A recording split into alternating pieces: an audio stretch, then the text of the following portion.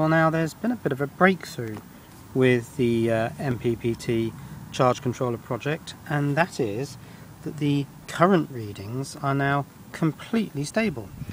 Let's have a closer look.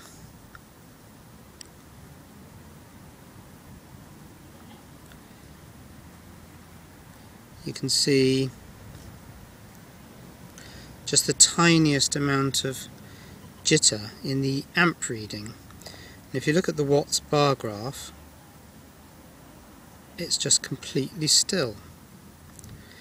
And that's interesting because that means that I can now move on to close the loop in effect. In other words, I'm going to give the Arduino, the computer bit here, control over the potentiometer.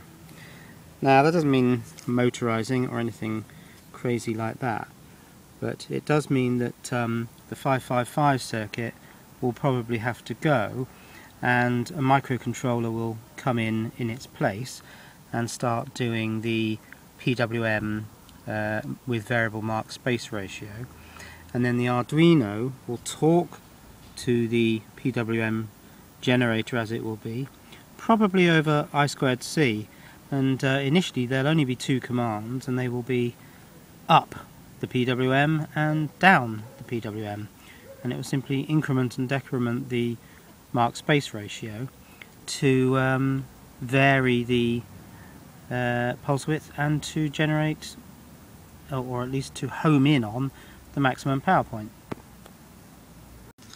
Now, the stabilization of the current readings was achieved by adding this capacitor here to the filter pin of the ACS 712 current sensor, and if you want to know the full details, look at part 3 of my ACS 712 current sensor set of videos.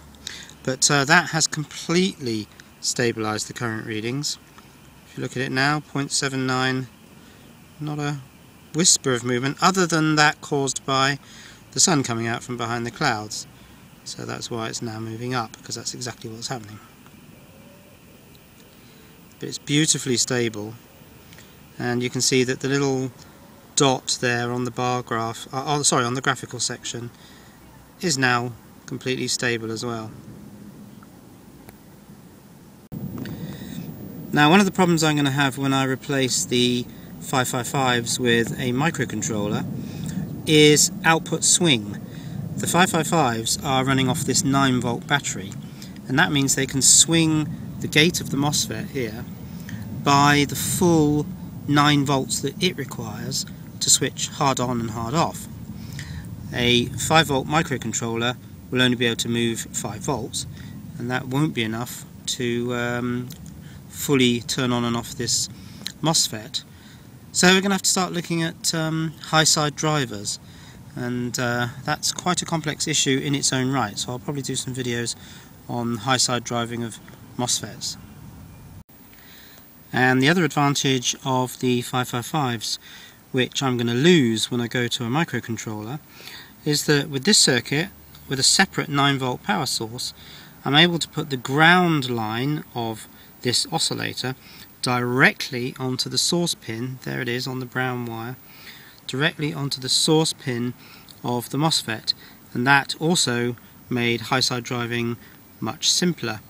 When I've got a microcontroller, its ground is going to be referenced down here, system ground.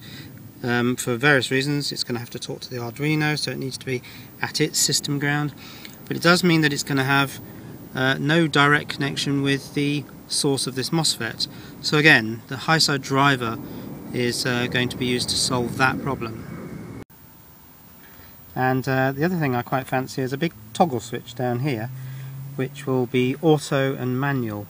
In manual mode it will take note of the position of the potentiometer for varying the PWM, and in auto mode it will completely hand over to the Arduino as the source of that control, a little bit like when you're flying an aeroplane and the instructor says my controls, your controls, that sort of thing. So here's a final look at the wonderfully stable new current measurement readings, and the little dot in the top right there, which I can move around with far more control than I ever had before.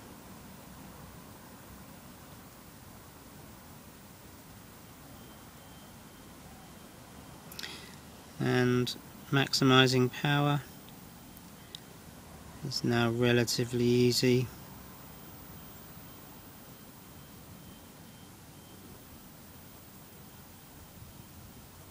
So, it's a result.